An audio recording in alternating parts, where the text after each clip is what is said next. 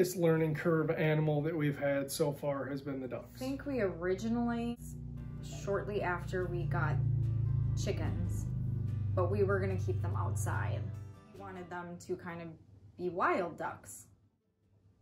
There's a predator problem at night, so that did not work out. So then I had kind of given up on the duck idea because for some reason it hadn't occurred to me to put them with the chickens. And then a friend of Shane's had a duck that they couldn't take care of anymore, and they ended up bringing it up here, and I fell in love with the duck. It would follow you around, it was really sweet. We ended up putting it in the barn, and then after that we decided to get more ducks because ducks are social animals and they need friends. They don't like being alone.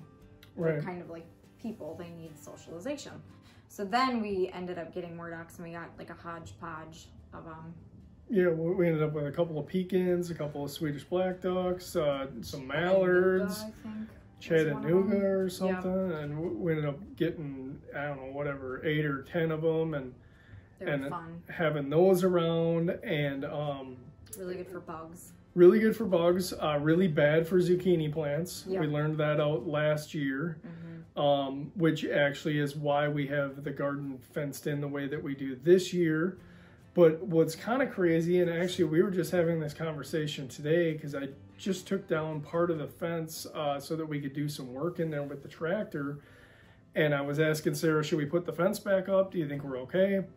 Well, one of the things last year was because we didn't have a pond, because of the drought, the ducks had nowhere to go. So they ended up going into the zucchini and destroying it.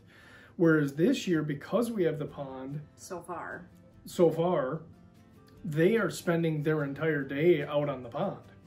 And when I say entire day, I mean from the minute I open the barn door in the morning until dusk, they are out in that pond the entire day, swimming around, doing duck things, whatever they do out there. But yeah, that first year of having the ducks and thinking that we could just like, oh, they'll just live on the pond without any protection at all. That didn't.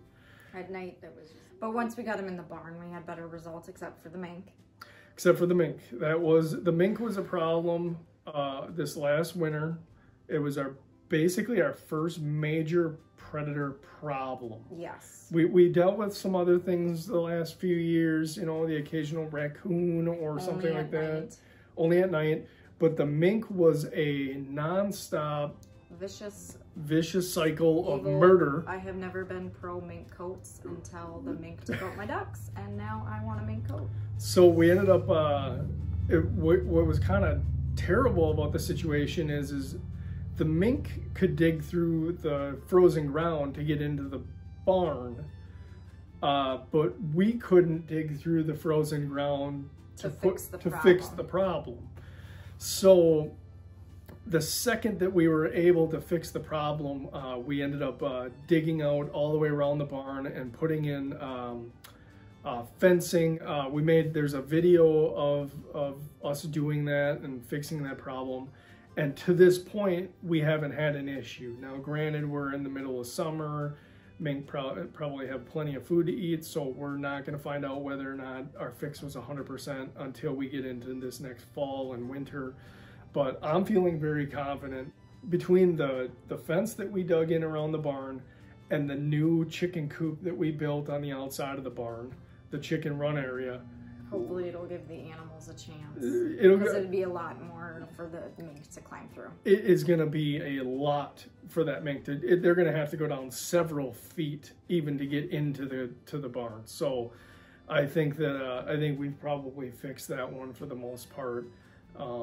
If not, then I think concrete is next. Yeah, concrete. We'll go down about 14 feet with concrete and call that good. The ducks are a really cool thing, and I would definitely, you know, they provide eggs. They lay just about every single day, end up with duck eggs, and you know that's another big thing. I don't think I'd ever had duck eggs in my whole life. No. And you know, in my opinion, they're fairly similar to a chicken egg. They're just bigger and they have a little more nutrition in them. Right. They're about double the nutrition.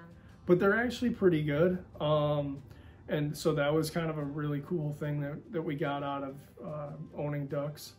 And quite honestly, they're just fun to watch.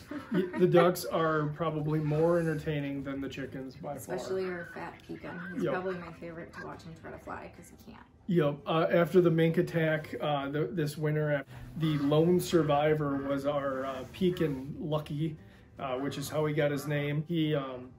He's pretty funny. If you're watching a video and all you can hear is a duck quacking, it's probably him. He quacks nonstop. He's the leader of the group. He's the leader. He's the leader of the pack. He's the biggest. He's the leader. He's the first one to come up to you and basically start complaining that they're out of food. He's the one who starts leading them down to the pond. And the last one to it. He's pretty funny duck. I hope he's around for a while. He's certainly going to be missed when he's gone. So very entertaining. He likes to get muddy. He likes to. He loves peas. Van loves to feed him peas. He loves peas. They really like Van. They'll follow him around because he's the kid that throws him carrots and peas. Right. So they'll just but. Ducks are great. I highly suggest getting ducks just for the entertainment purpose. Yeah. I know some people eat them, but I don't know. I just like them for the entertainment and the eggs.